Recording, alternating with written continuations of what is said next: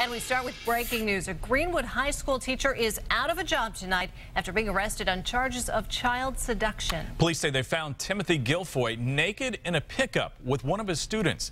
RTV6 reporter Chris Prophet is live at Greenwood High School with details. Chris.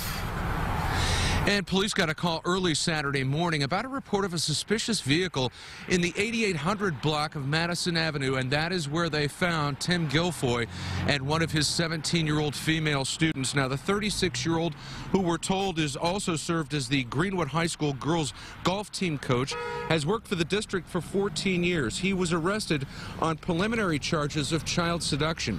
Police say that they couldn't see through the tinted windows of Guilfoyle's pickup truck. They then knocked on the window and found him naked in the vehicle with that 17-year-old student.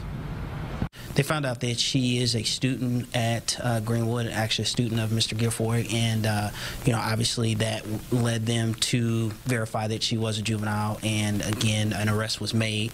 Now again, like any other case, he was preliminarily charged. This case will be reviewed by the Marion County Prosecutor's Office, who will make a final determination on charges.